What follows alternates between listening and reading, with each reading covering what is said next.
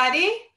I am so excited that we are getting together on Monday nights to talk about optimizing success and what successful people do. For those who don't know me, my name is Dr. Ruth Gotian. My background's in adult learning and leadership, and I research what makes people successful and what are some of the things that we can do as we learn from these successful people just to make ourselves more successful. Now, how did this all start? So 24 years ago, I used to run an MD PhD program, and I was surrounded by these overachievers. And the admissions committee used to sit in my office as they would look through the hundreds and hundreds and hundreds of applications. Now note, there was only a 3% acceptance rate for this program. So this is the creme de la creme. And they would put stars on certain applications. And I went up to them and I said, well, what are these stars? What does that mean? They said, oh, these are going to be superstars. And I said, okay, let's wait and see. So this program was 7 to 8 years, and some were in fact superstars and some were okay. And after a while, I realized that I could figure out who were going to be the shining stars later on in their careers. I didn't know why I knew, but I just knew. So when I got my doctorate, I decided to investigate the most successful physician scientists of our generation, those who have the MD and who do research, to figure out what made them so successful. So I thought there were so many people looking into what is called the leaky pipeline, why people start in a career and then leave. I was more interested in those who are so successful, say that quickly, that they leave everyone else in the dust. That if they are as productive as they are, we don't need as many. We need to just produce more people like that. So I started studying them and researching what makes people so successful. And now I write for Forbes, and I talk to other successful people like astronauts and Olympic athletes. And I'm part of this great group, many of the people who are on this Zoom now, who are such high achievers in their own right. And I think that there are things that we can all learn from these high achievers.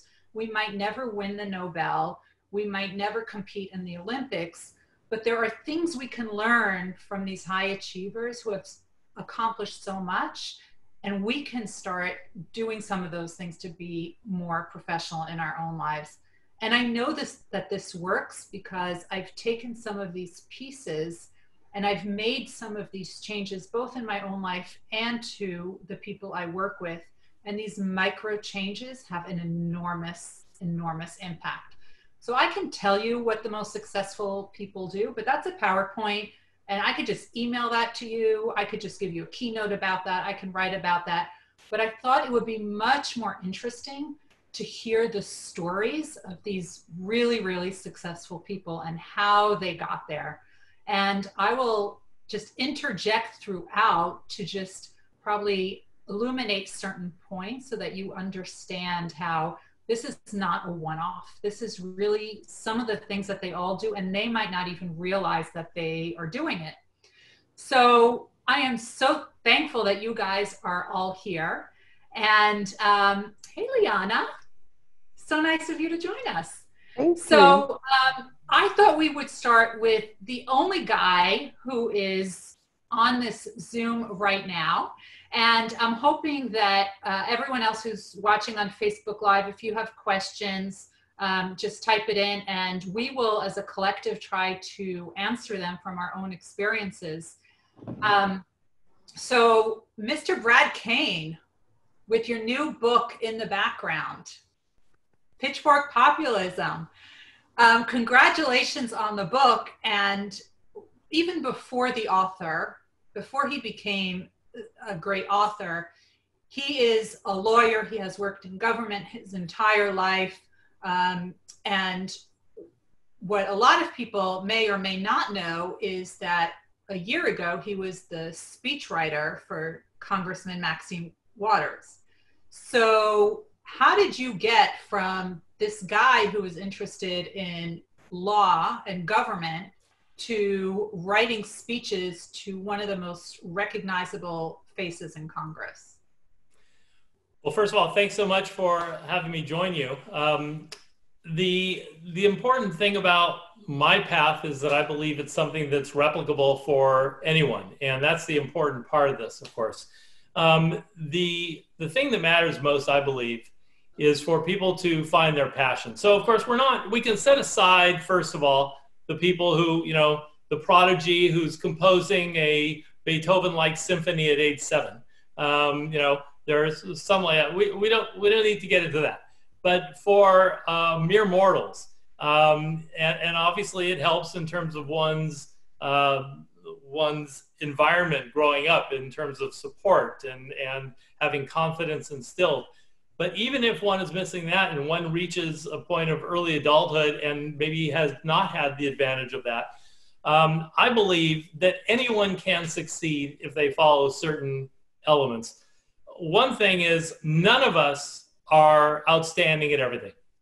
The important thing is to figure out both what you care about, because that's your passion, and what you're good at.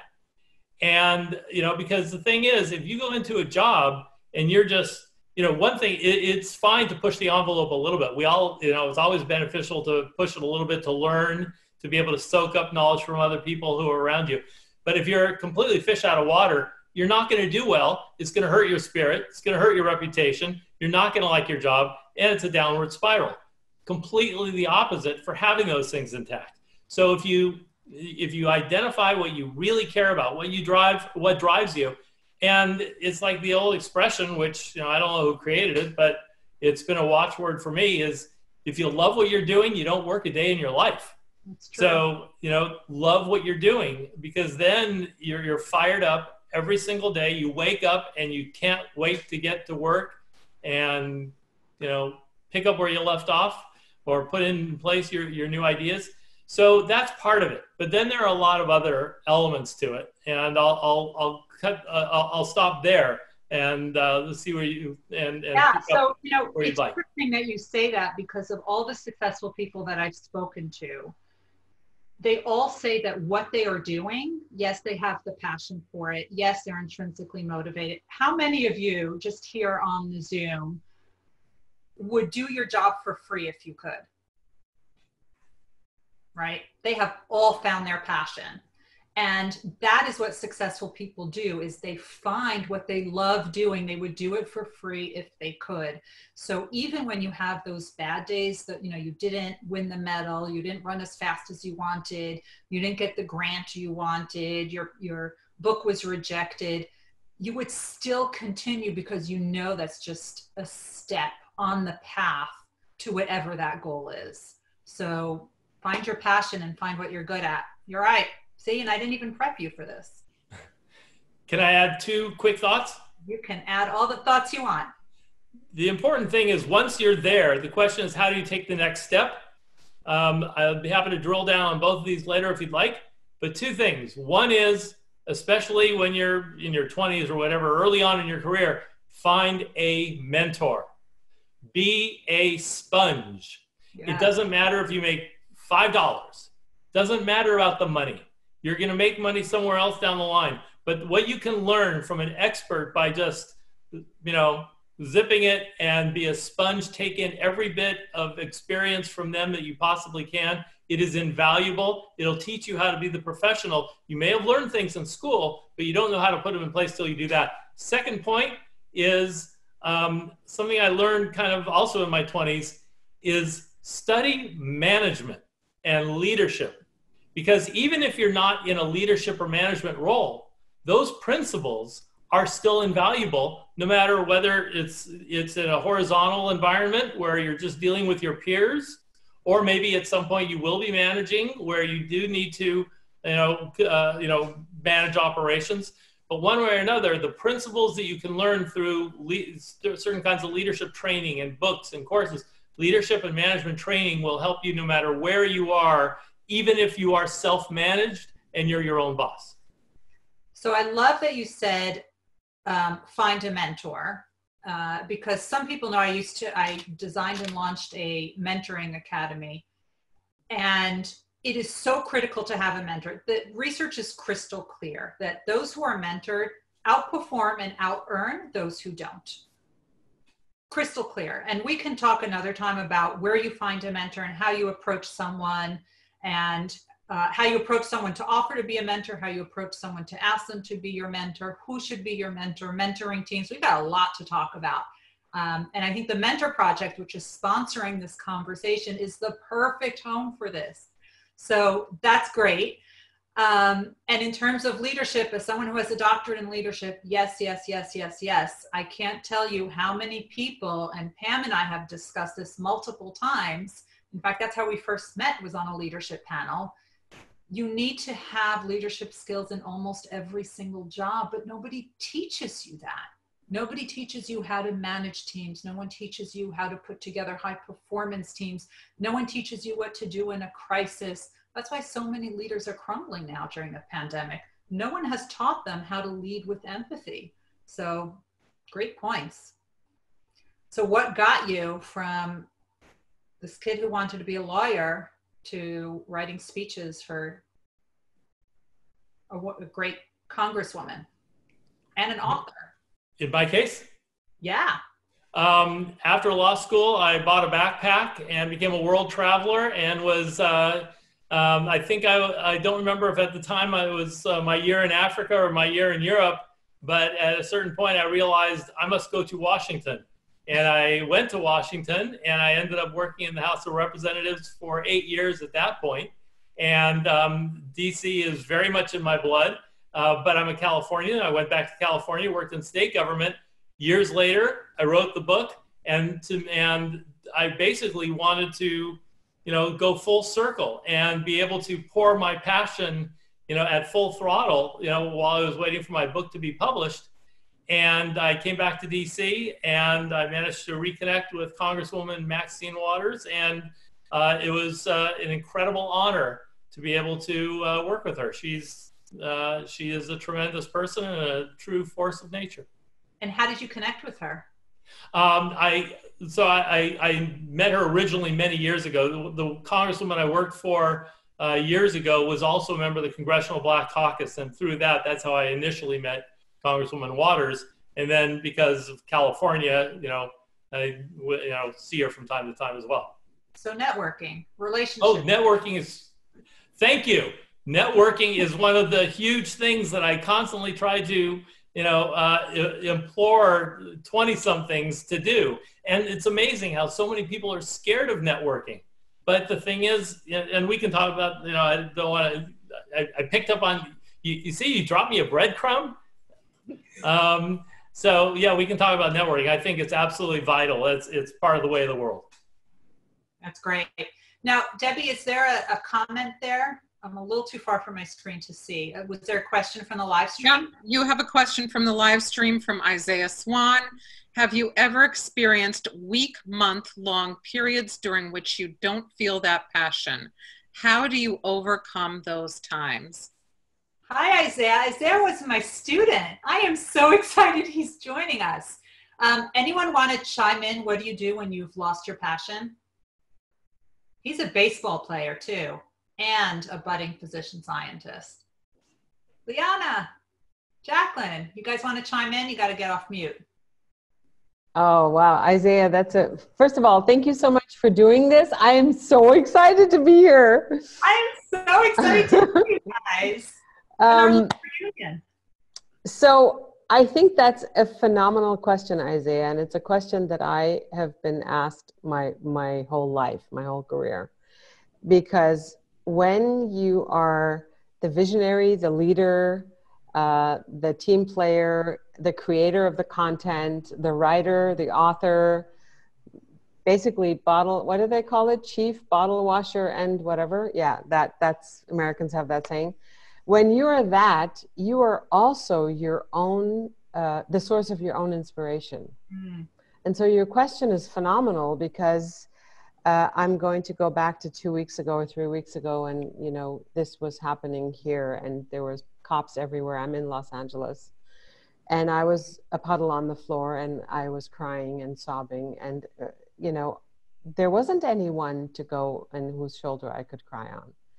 And so your question is valid for the time that we're in, and your question is valid for the rest of humanity all the time. Because what do entrepreneurs do when they can't go and knock on someone's heart to get inspiration?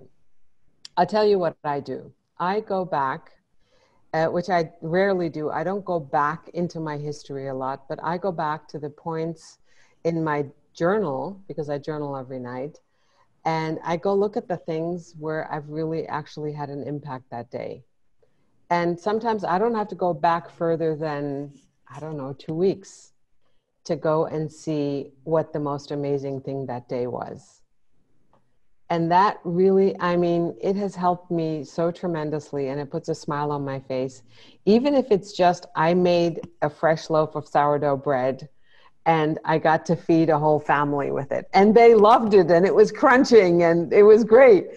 So it's a great question you're asking, because I can tell you, really the authentic part of me will tell you that you're going to have to do that a lot more often than you want to.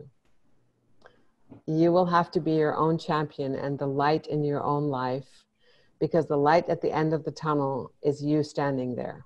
That's the way it is. That's the truth of it. And it's going to happen a lot, and it's going to happen often, and you're just going to keep smiling, and you're going to get through it.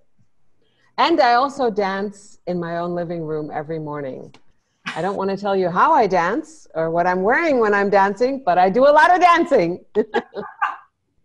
So it's so, Liana, thank you. It is so true that people lose their passion. And it's happened many, many, many times with my students, where I have literally had them in my office and I pulled out their application and I pulled out their personal statement, which is why I always recommend people hold on to those personal statements that they use when they apply to school, because you have to answer the why. Why do you want to come here? Why do you want to do this? And you really need to dig deep to have an answer that's not synthetic, that the admissions committee will really relate to and connect with.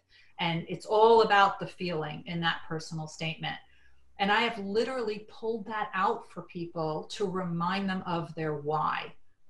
Because the second you remember your why, that is your foundation. And that is why you're doing this, right? And I just spoke to someone today who, you know, I said, why did you choose the career that you chose? And he said, because my grandmother passed away when she was 54 and I was 8 years old, and no other child should have to live through that. And that was his why. And that's what he has to go to every single time he has one of those dark days. Yeah, I love that. I love what you just said. And, you know, there's, when your why is bigger than the circumstances you're in. So when your why is that big, like my why was big because I was a single mother and I was living in Germany. My daughter and I, we were walking in December, walking past a vegetable store, and they had mangoes in the window, and the mangoes were $10. And I had no money. I was a young mom. I was 21. My father had just passed away. I had like nothing. And she said, Mom, I want a mango. And I said to her, sweetie, I can't buy you a mango because I got to make sure that there's food on the table. And I never, ever want to be in that position again. And I will never be, because my why, okay, well, I'm 61, my daughter's 42, but that piece and delivering that piece with so much passion onto the world. And I think that the thing that you said in advance, you said, how many of you would do what you're doing even if it was free? I did it for free for so long. Yeah. And it fueled my passion. So yeah, thank you. That's right. Dr. Susan, you wanted to say something? Yes, I agree with everything that you're saying, and this is an and. So I think sometimes when somebody loses their passion, excuse me, and I know this is true for me, it's telling me that I haven't taken enough time off, and maybe I need a break. And sometimes taking that break and doing something that has nothing to do with what you're doing, go to a museum, go do something else.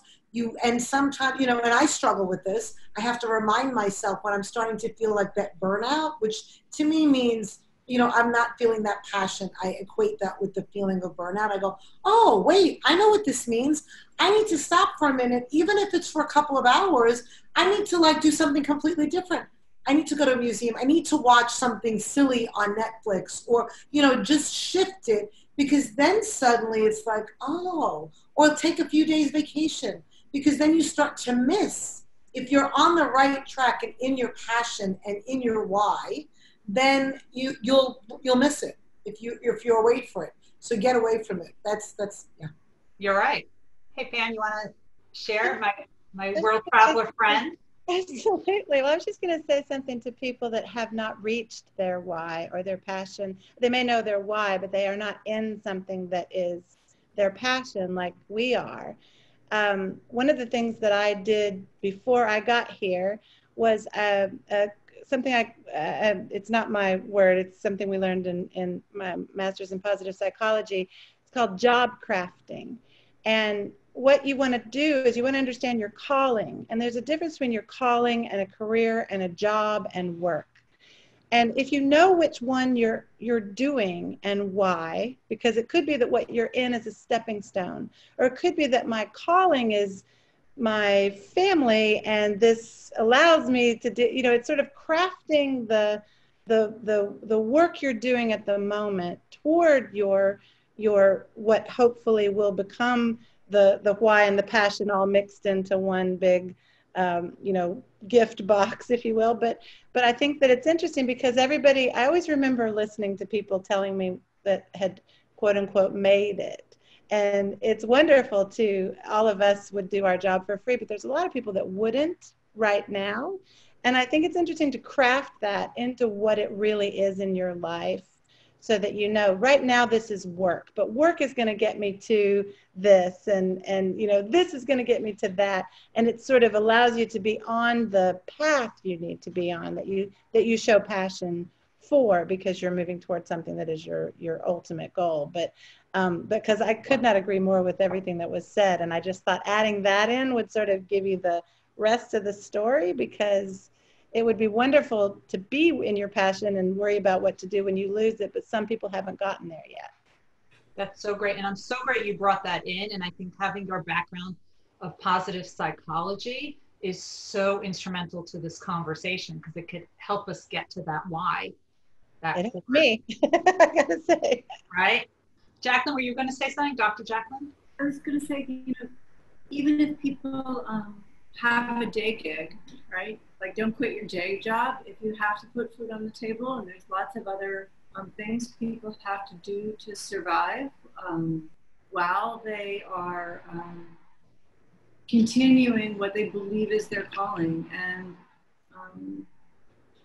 while you're pursuing your calling, or what it is that feels you. It's so hard to hear you. Really? Is that better? Yeah. I'm a low talker. I would say accept the fact that there is not actually going to be real happiness. Just accept that. What do you mean?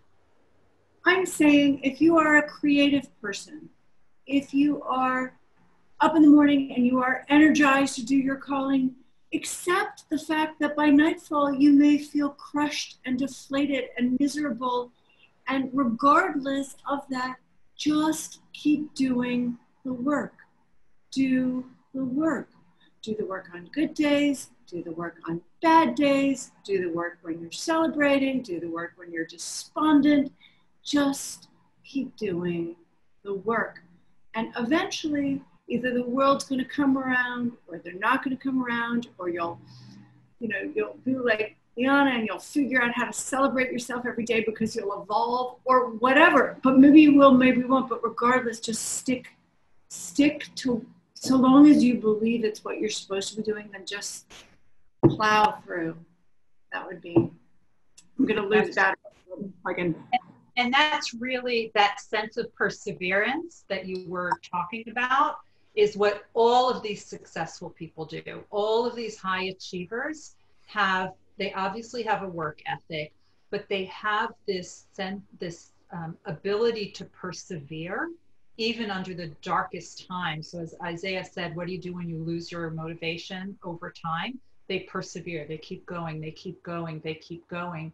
Because one of the things, and you'll hear me saying this over and over again, they fear not trying more than they fear failing. Can To I them, ask failing is part of the process, but not trying is simply not an option. So May I add you're not something? trying more than you fear failing. Who was going to say something? Sorry, Janice. Janice, yes. It's because I'm not like physical there, but when I find that I'm getting like frustrated, I find by doing a slight pivot will make a difference. So when I can't, like, I'll hit a roadblock and I'm like, oh, I give up. I can't do this anymore. I'm so sick of this. I will find a different project and then work on that. And then suddenly I'll see something in the project where I was against a wall that I didn't see before. And also by keeping what I call a basket full of projects.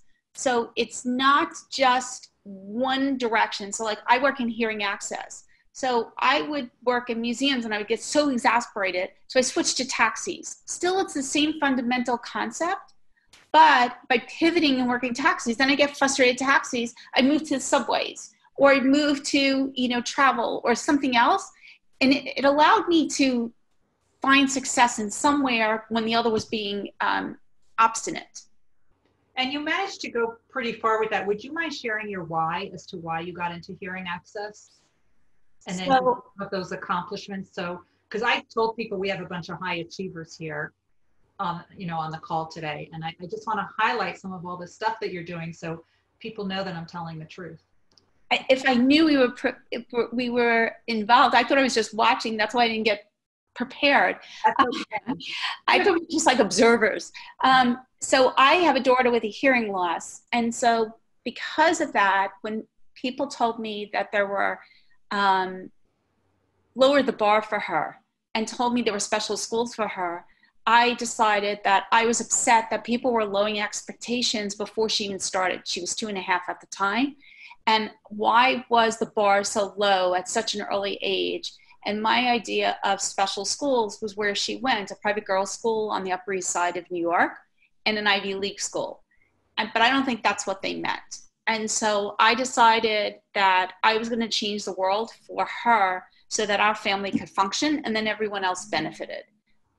Wow. But along the way, the projects I worked on were all out of passion and were based on what our family needed. It was a very selfish endeavor. This was never meant to be like for everybody else. This was just so our family could function. But every time I did get frustrated, I just switched. And then sometimes I would get such success in one, even if I had a roadblock, because some of these projects like the taxi took 9 years. So you can imagine how you would become like exasperated. Can you tell people what you mean by the taxis? I'm in New York, so I know, but there are people all over the world watching. What do you mean by the taxis? So the New York City taxis have induction loops. So a person with a hearing loss can hear the driver directly in their hearing aid or cochlear implant, or if the driver has a hearing loss, they too can hear the rider in the taxi. And it was something I had seen in London and brought to New York City. Wow. But it took 9 years to do that. And most people would have given up, but every time I hit a roadblock, I just switched to something else. And then when I would get success, even from that other project, right? One of the many, because I had a basketful, kind of like the way you think of the GDP, right? Yeah, no, GNP, where you have the basketful. I took that approach to hearing access. I had a basketful of projects so that this way, nothing ever. And so then I would switch. And then if I had success in another project, it would help me kind of propel me through the difficult one. So you have to just find some success, even if it's the little successes, like Oprah's gratitude journal. You got to find the little successes and then use that to propel you through the hard ones, because you're not going to get the big wins all the time, as much as I would like to think you do. That's right. It's interesting. We too often focus on all the things we did not accomplish on our to-do list. But there's a practice with this group that I'm a part of where we hold ourselves accountable, where every Friday we say it's a brag Friday. What did you accomplish this week? And all of a sudden you see that you've actually really accomplished things, right? When you stop and think about it. And if I didn't have to write it in that, I would not have even remembered that I've accomplished whatever those 1, 2, 3, 5 things are. So there's never been a week that there's been nothing, which was great. Jacqueline? So my kids and I, our whole life, have always had what we call the Big Ball Awards, which is a great big exercise ball that sits under the dining room table. And at dinner, we go around and you say why you think you deserve the Big Ball Award. And you deserve it because whether your accomplishment was like a huge thing or just whatever your small thing that you thought was like totally excellent. And then we all decide who deserved it most. And then that means you just get to rest your feet on the big ball. Hi. People during dinner. Kind of goofy. Can you hear me better now that I have this thing in? So much better. Yes. Oh, thank you. so weird. Liana, were you going to chime in? Yeah, you know, so I do a lot of transformational work, meaning embodiment, transformation in the room with action, with dyads, not in the head, but in action. So when we get into a room of like 300 people, we get together and there's an exercise that we do, which is you go around and, which is so hard for most of us, that we cannot own our own greatness. We are constantly seeking our guilt rather than our own greatness. And not only do we do that with us, we do it with others.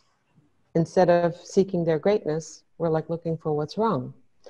So there's an exercise that we do. We go around and we say, well, let me tell you what's great about me. And then the other people have to acknowledge it, or the person who's in your dyad or triad has to acknowledge it. And then you got to put one on top of that. You say, and let me tell you what else is amazing about me. And that just takes it to a whole other level. And if you can start doing that, just even in your own family, which is, it's like the hardest thing. It's for the same reason why we can't accept compliments. Like someone comes to you and says, wow, you look so beautiful today. You know, we go, oh God, no. And this little schmata, I just got it at Target. You know, rather than really being the magnanimous, thank you, I receive that vessel. Thank you, I receive that. We just like try to push it away rather than saying, yeah, yes, I did good. And that's a practice. That's like a lifelong practice. Wow. And there's a very fine line between us really accepting with grace and becoming arrogant. That's true. So I think that's a perfect segue into imposter syndrome. How many of you have felt imposter syndrome? So imposter syndrome is you feel like you're a fraud and you feel people are going to find out and they're going to throw you out, kick you out, take your award away. It usually happens after something big has happened. You got an award or you got some major achievement. And welcome to the club, because 70% of people actually suffer from imposter syndrome at some point. I think the 30% of people who don't have it are probably narcissistic, but I will let the psychologists on the call respond to that. So I think we all have it. And maybe, you know, we should touch on how people have overcome that a little bit. Pam, do you want to chime in on that? You're on mute, Pam. Sorry about that. I just saw that immediately. I was such an imposter in all this. I was on mute. I couldn't speak. No, I researched this quite some time ago. And while it's true, all high achievers do experience many times the imposter syndrome, women get out of it differently, I've found. Oh. There's a few things about the emotional state of many of the women that, are going through the imposter syndrome that make it sort of a dip and dive kind of a thing that maybe the man, I don't like the us and them conversation, because I think both genders could use both kinds of exit strategies, if you will. But I find that there's just a few little tweaks. And one of them is, I've oftentimes heard women talk about not being able to find the mentors or the role models in their lives because they have to think of a man as a role model or as another woman. And it's, all of the sort of difficulties, especially growing up in the 80s that I had, and all of that. And so what I ask a lot of the women coming through the imposter syndrome to do is to create beforehand a personal board of directors. Not just one mentor, but many. Find the person that loves you unconditionally, the kind of person that calls your bullshit, the kind of person that laughs at your jokes, the person that gives you business ideas. Oprah, I even have my father who's passed away, you know, in my mind, and I have a little frame with all those little spots to put a picture, and I keep mine on my desk. And, you know, so it pays to have more than one mentor, because I think that some of them will give you parenting advice or being a sister or medical or anything. Just make sure you know who you go to for a lot of these things, because when you find yourself stuck or feeling like the imposter, there's going to be a person that can be there with you. And that was one of the things I found works for men and women. Again, I don't like the us or them mentality, but I found women really resonated with that. And one of the things that actually two of the things, but one in particular, dealt with the maternal instinct. And I know that there's been a lot of studies about doing the power play, or, you know, stand in front of the mirror with your arms outstretched. And I don't disagree with that. I don't know that it doesn't always work for me, because I stand in front of the mirror and I go, yeah, but it's still you and you got your hands in the air. Okay. So I think, okay. So I ended up finding a picture of myself when I was younger, before I sort of, you know, my ego internal sort of, you know, voices started saying, are you sure? Are you sure? This little me that was about 7 thought she could do anything. And that inner child that I would never want to hurt a young child. And obviously my maternal, you know, instinct looks at this picture and says, we got this, and it's me. And so it was a very interesting time, because we found that the power poses didn't always work every single time. And again, I'm not pushing back on that research, but I really appreciated the idea of looking at this picture of this just, you know, me with that look on my face when I was about 6 or 7, I guess, before it all sort of, you know, became a little bit more, the world kind of took over, I guess, if you will. And that makes a difference, because I will not hurt that little girl. And that maternal instinct in me allows me to, you know, just really believe that we've got this. And I go in and I take her with me. And the third thing, Pam, as you say that, I'm thinking of that girl on Wall Street. Yes, They have that's the image I have in my head when you said that. Absolutely. And you know, I didn't mean to push this off into men and women, but when I'm working with women in the imposter syndrome, there's just this element of, you know, when I was in the 80s, I had shoulder pads and I put on a business suit to go to an interview, but that was not my outfit. That was a guy's outfit. And it feels like women have had this different kind of imposter syndrome in business sometimes, because, you know, I know we've tailored the suit to be great for us, but we never fashioned business from women. We don't know literally what feminine leadership looks like at all times. So I think sometimes when you have the imposter syndrome, and then you have just the feelings that, you know, of access, you know, that we, in business that we sometimes don't feel we have, I then take them through a point of about 6 polarities that we need to understand about ourselves. And that helps people feel a little more confident in business. But other than business, I would say that baby picture, that not baby, but that young girl and the personal board of directors have just done wonders for so many of the women that we've helped through the imposter syndrome. You got to have it in your back pocket, because you never know when it's going to come up. It comes up. So true. Right, And when you it's a 6-step process, Pam? Say it again. Did you say it's a 6-step process that you have to overcome it? It's in the business world, to kind of take away that feeling of imposter. You know, I want to know the business I run as me. I think women, many times when I work with entrepreneurs, I used to be an investment banker before I did my grad studies in psychology. So understanding the way that people take on entrepreneurship startups, women in particular, again, I don't mean to mislead in any way, but when I'm looking at that underserved market, a lot of times women will tell me that they either don't have a business, I just have this knitting business. I'm like, that's a business. Or they'll say, I need to aspire to become Guy Kawasaki or a man or another person. And I want to say, no, you've got everything you need right with you. And so I found the 6 things that they needed to understand about themselves so they knew the kind of business they run as themselves. And it helps men too, again, but women just in particular put on that business suit and the white shirt and the little paisley bow tie that turned into a rose. And we tried to be like men, but women. And you know, I just want to say authentically, women just maybe have a slightly different imposter syndrome. That's all I'll say when it comes to business. So I'm going to listen to you because you have half a dozen businesses that you run successfully all over the world.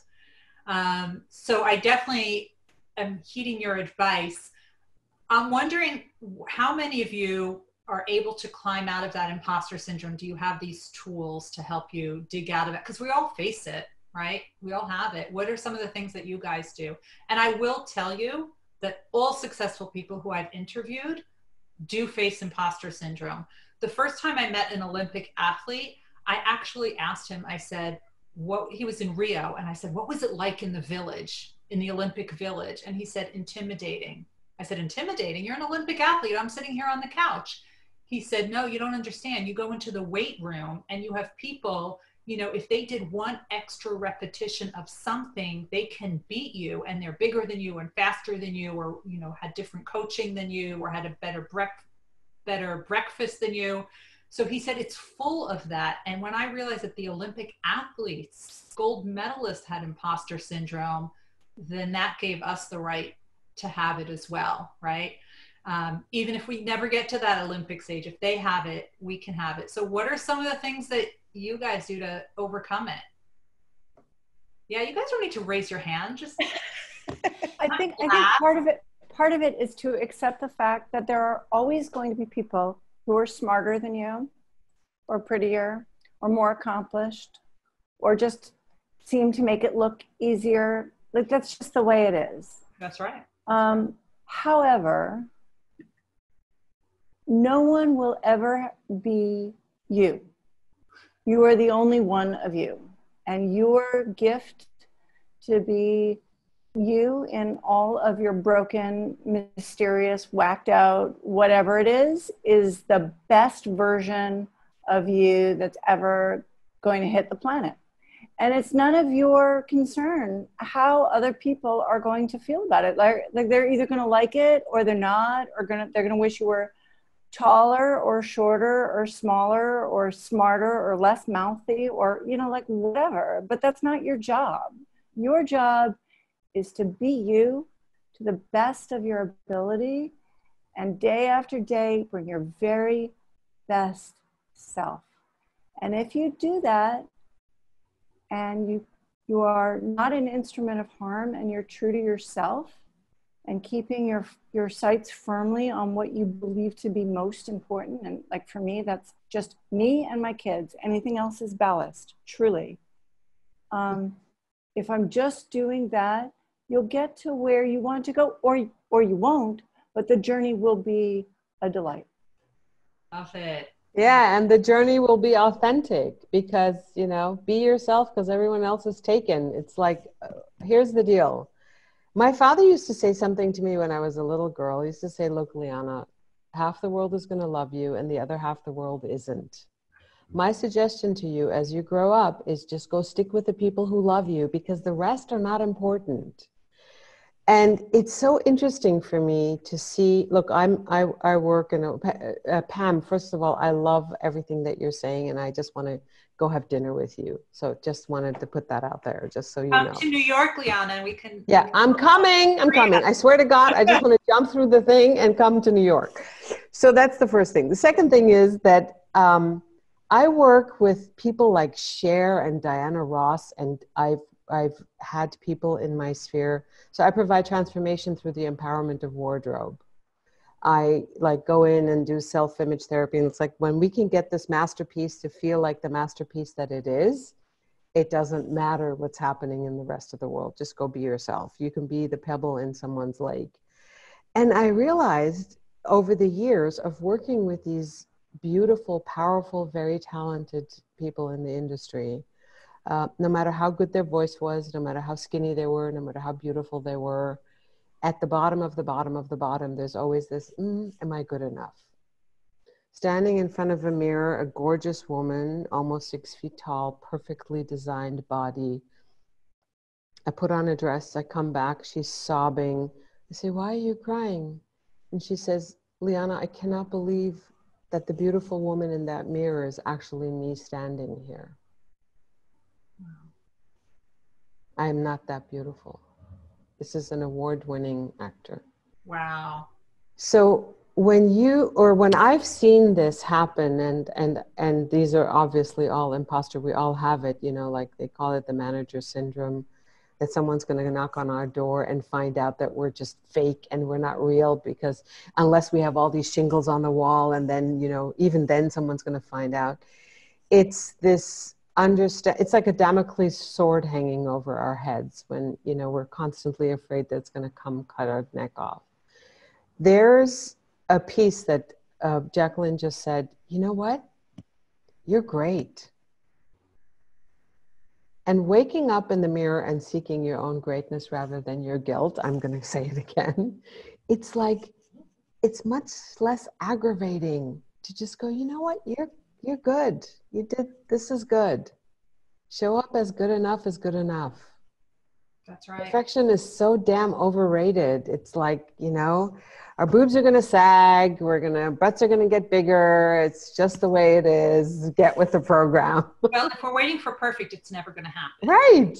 So sometimes good is good enough. And actually, most of the time, I think. Classes with officers at West Point, and I thought everything had to be perfect. And they said, done is good.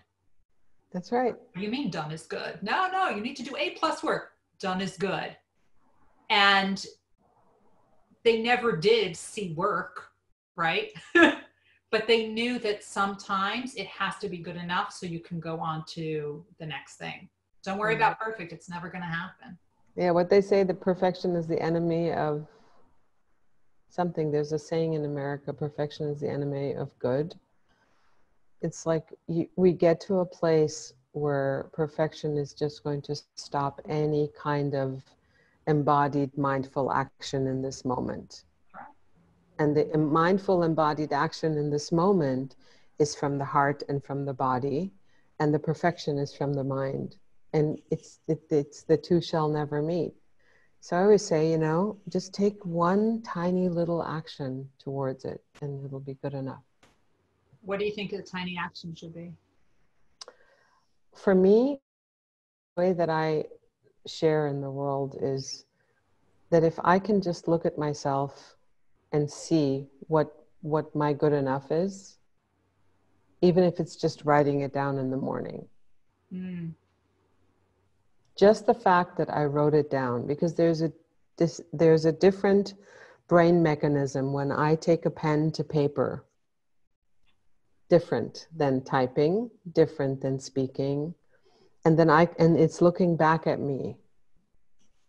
And sometimes all it is making your bed. There's a philosophy that just making your bed in the morning, like when you ask me what's the tiny action, making your bed. Do you know how many people don't make their bed? The Navy SEAL. Yes, who gave that speech. Yes, make your bed. Because then you accomplish something.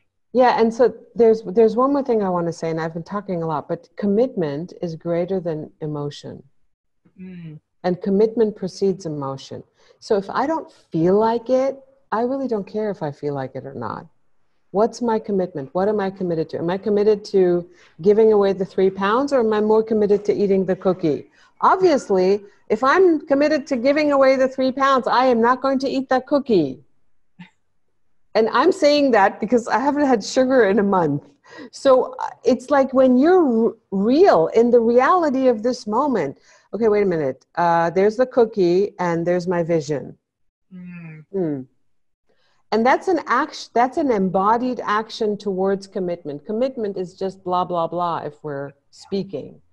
But when my actions take the foundation towards that commitment, then I'm actually onto something good. Yeah. Now I want to talk about one tip that I use for imposter syndrome has to do with the box, like the box behind me. You know how sometimes you get thank you notes and thank you emails, right? And very often it means absolutely nothing to the person who's sending it, but it means everything to me.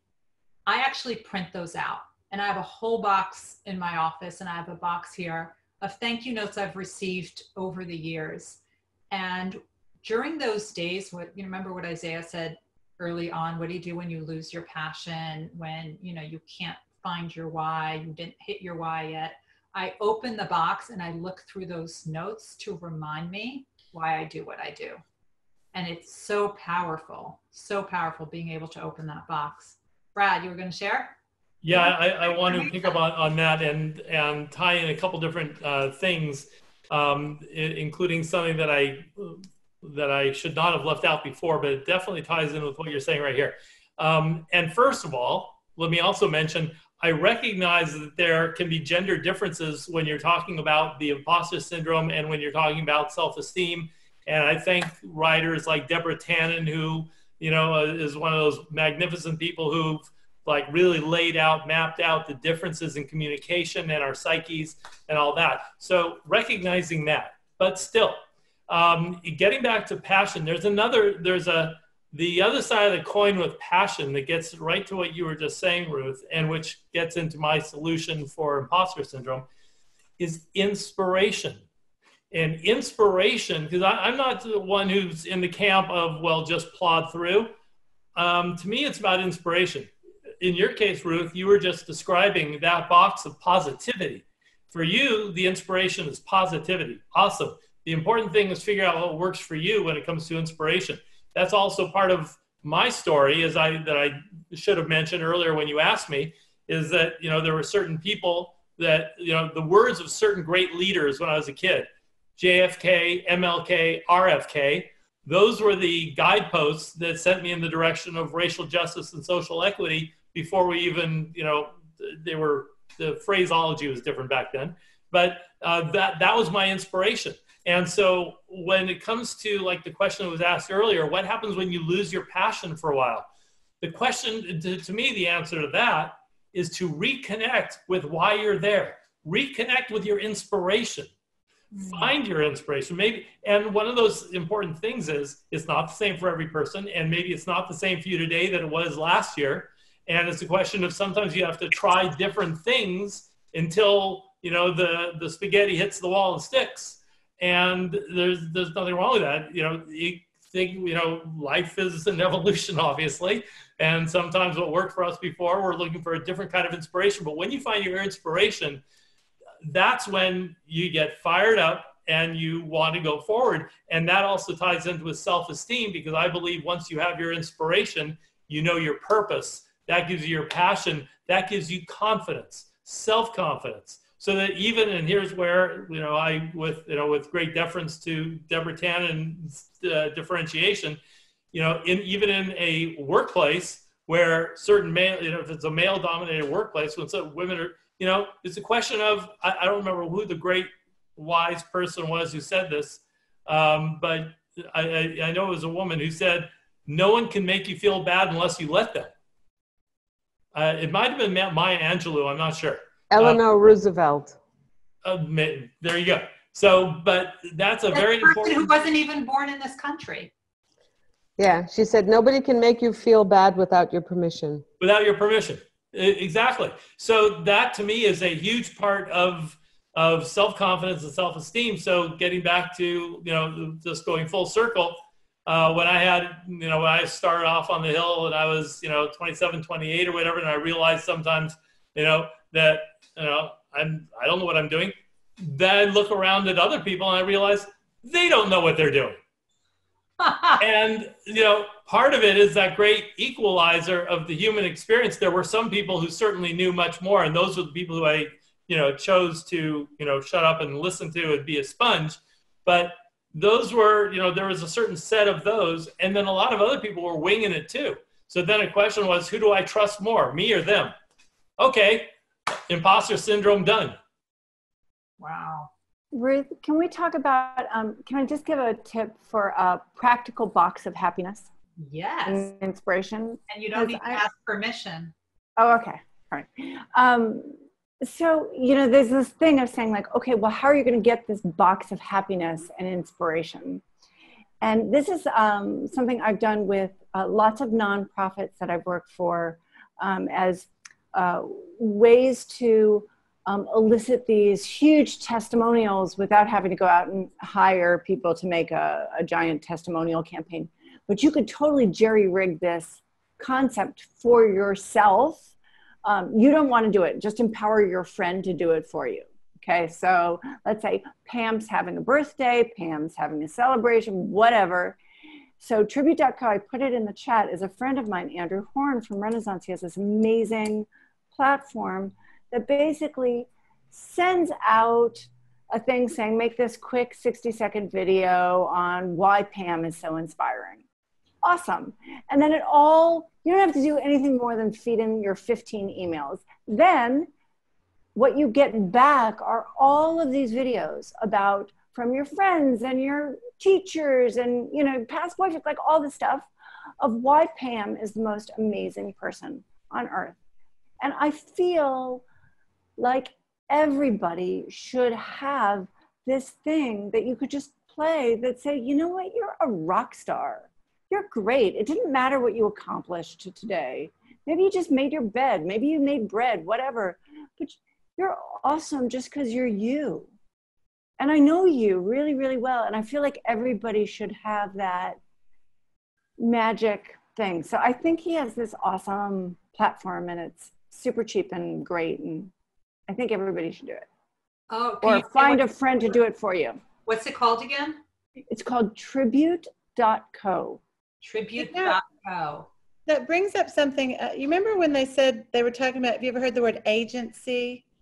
They were talking about how Obama's, or the women in Obama's cabinet or whatever used to take up for each other if somebody took the idea away. It reminds me of that. You're talking about the testimonials, you know, that you should have around you all the time.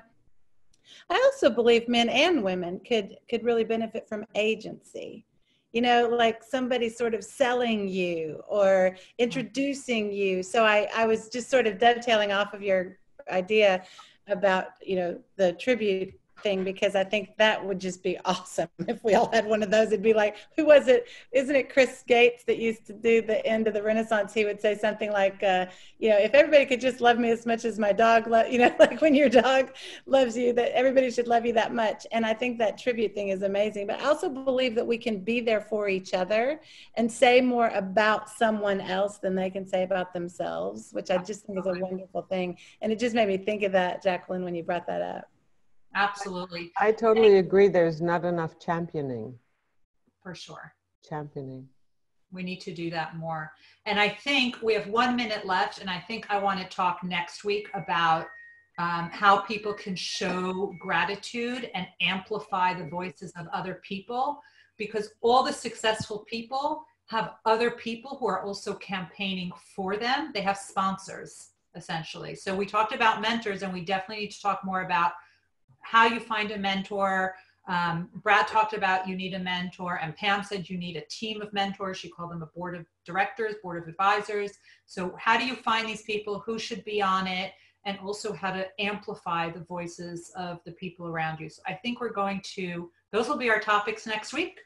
If everyone's game, I would love to have everyone back so we can learn from such high achievers as yourself. Any last thoughts from everyone? Anyone? The fact that you guys, whoever's watching, the fact that you guys are watching, that's a big commitment. That's one of the actions that you're taking towards blossoming your own future. So pass this along to other people. Even if one sentence, you know, landed on your heart, that gave you agency, and go give that agency to someone else. Absolutely. And thank you, Ruth, for putting this together. Thanks for joining me. I am addicted to being around high achievers and learning from them. And one of the things I realize is high achievers are always learning more. They are always there to learn more, and they will learn it from anyone and everyone, senior to them, junior to them, their peers. So that's what I'm hoping we can just get together and learn from each other and pass on what we can and get a whole new generation of high achievers. They produce 400% more than an average person. So sounds good. Thanks, everybody. This was fun.